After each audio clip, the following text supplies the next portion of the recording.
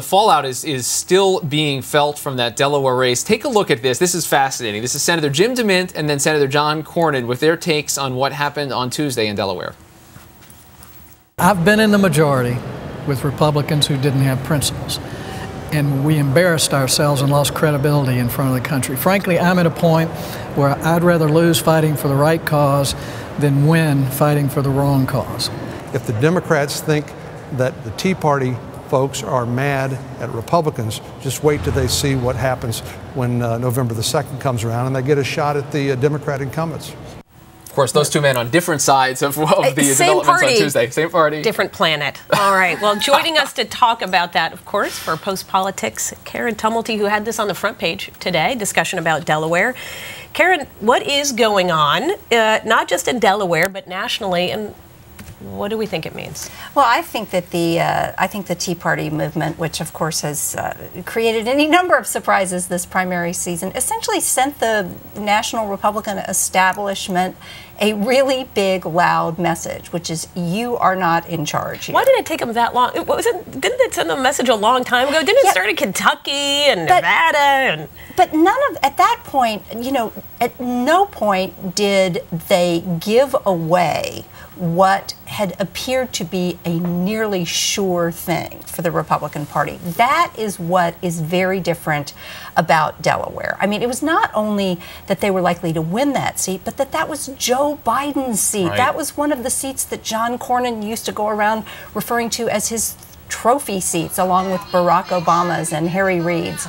So it was, you know, it was more than just a race. It was a stick in the eye. And this notion that Jim DeMint talked about, and elsewhere in that interview with John Carl, he said, "I'd rather have 40 Marco Rubios than 60 Arlen Specters." This seems to have taken over a good portion of the Tea Party. But what is Jim DeMint's play here? This is a fascinating man to watch. He says he's not interested in leadership, but he's going to have all of these little junior DeMints that are joining him. Junior DeMints. I love junior DeMints. They're tasty. I saw that Seinfeld episode. Anyway, you know, I think it's interesting because normally when people get to Congress, they come in with a lot of loyalty for the party machinery and for the leadership because these are the guys who campaigned with them and gave them money and helped them get there.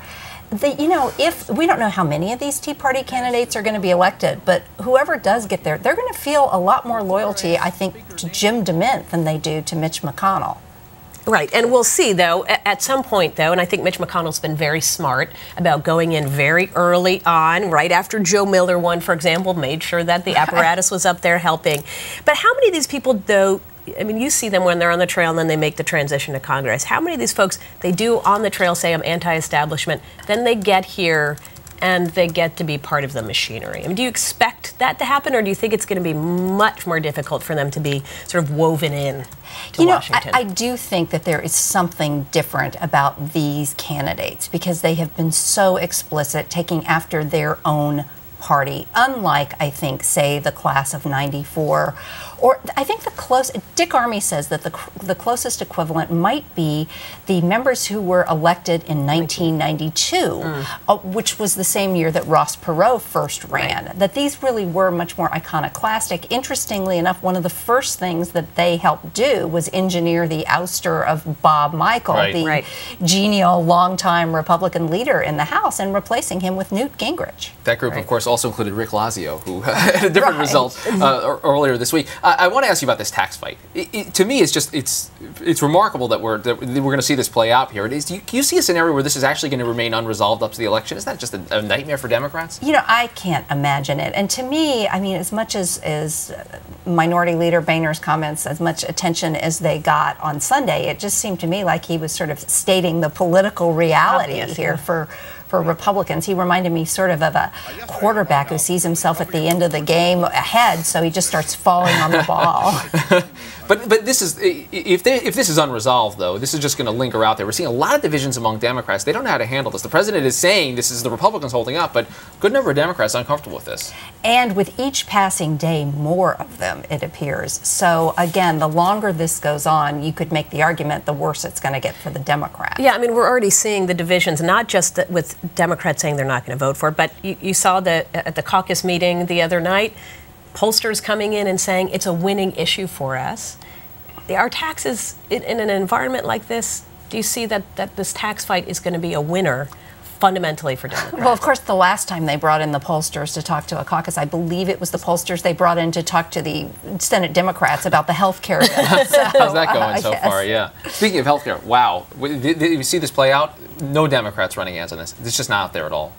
Well, to the degree you hear anybody talking about it, any Democrats on the campaign trail, it's the ones who are bragging that they voted, against it. Yeah, that's right. That's sort of the balance of this, and the big date coming up for the White House on that, but unlikely that it's going to change the politics substantially before the end. Karen Tumulty, Post Politics, Washington Post. We appreciate you being with us. Check out our front page story today on this very topic. That's right. That does it for this edition of Top Line. For Amy Walter, I'm Rick Klein.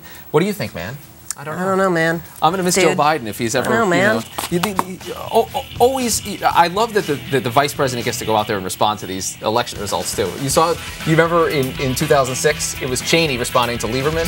Now it's Biden coming out.